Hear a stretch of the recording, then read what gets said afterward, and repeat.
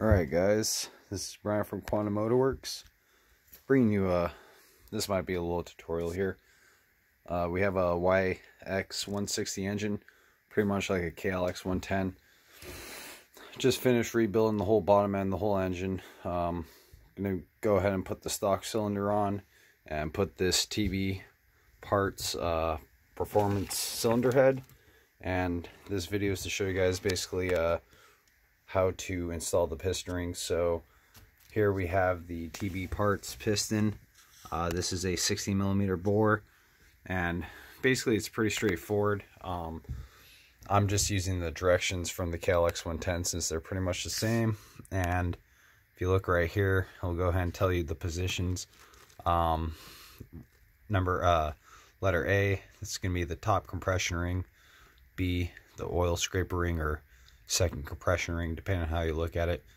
And then C is going to be a stack of oil scraper rings, with the top and bottom ones being the thin oil scraper rings, and the middle, D, being the oil expander ring. Now if you look at the piston here, it's marked exhaust. Ours doesn't have an exhaust, it has intake, so it's going to be the opposite of this one right here.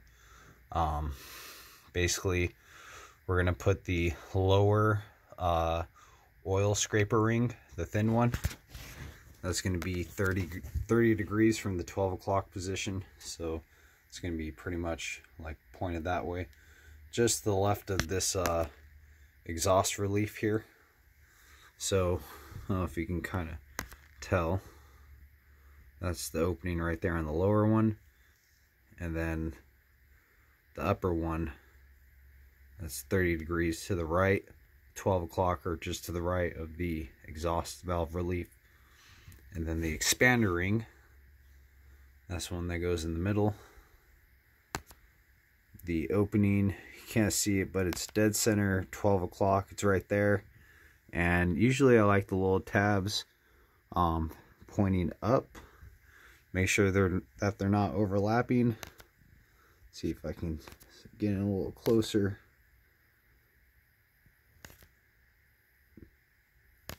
Maybe not, but you get the picture. 12 o'clock position on the intake side. So now let's go ahead and install the second ring, or the main oil scraper or second compression ring. So the directions don't really specify between the top and the bottom. If you don't have too much engine building experience, you could make a mistake. So the camera really doesn't show it very well. Let's see if I can get a lighter background here. One ring, so they'll both have an R. You want to make sure that the R is facing upwards. That's gonna be most important. If you put the rings upside down, they won't seal. Now I don't know if you can tell, but the one that's higher there, it has kind of like a silver edge, and the lower one's kind of black. The camera really doesn't show you, but the one's kind of lighter in color, at least the corner or the edge of the ring is. It's like a silver color. And so what we're going to do is the black full solid one, this one right here, that's actually going to be the second ring. We'll put that one on first. And the last one, that'll be your top compression ring. That's this one right here with the shiny side. That's going to go on top. So before we put these in, I actually kind of want to check the ring end gap, make sure they're not too tight, not too loose.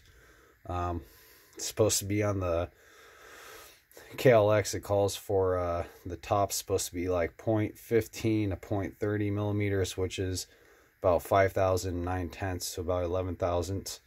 And then on the second ring, it's supposed to be 0.15 to 0.30, which is about 11 to I think 16 thousandths. So let's go ahead and check them really quick.